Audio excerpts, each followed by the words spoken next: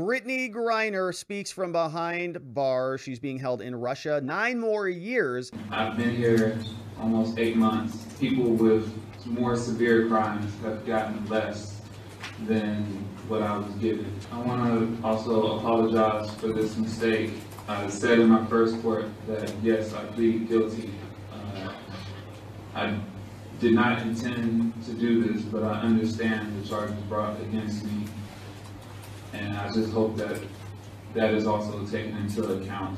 The appeals court made a slight reduction in her sentence for time served in pretrial detention, but otherwise did not change the excessive and disproportionate sentence of 9 years in a penal colony. Nothing in the previous sentence, nothing in the result of today's appeal changes the fact that the United States government considers Ms. Griner to be wrongfully detained. 9 years in a Russian prison, not ideal.